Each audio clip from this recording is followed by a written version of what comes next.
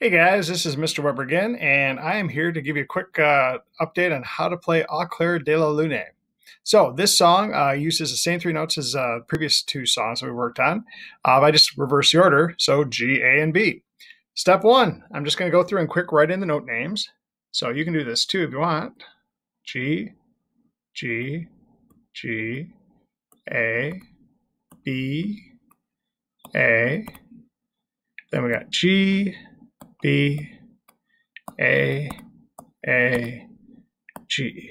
Okay, nice thing about this song is the second half is the same exact thing as the first half.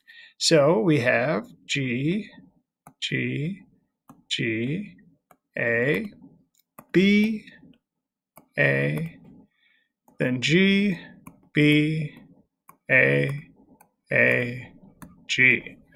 All right, so I've written in my notes. If you want, you could pause right here and practice it a whole bunch and then click play and then keep going.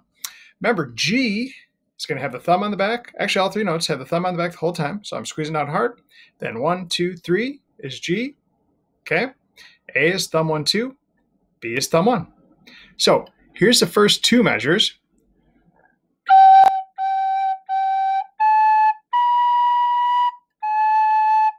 Then the next two measures.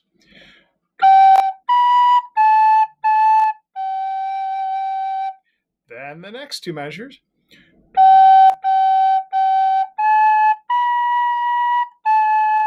Now the last two measures.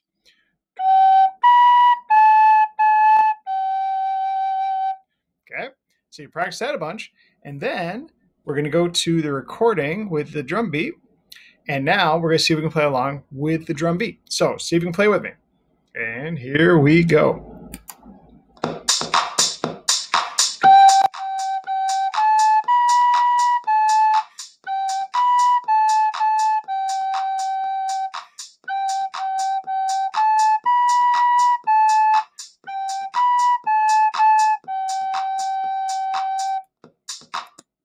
And there it is. I clicked it wrong at the end.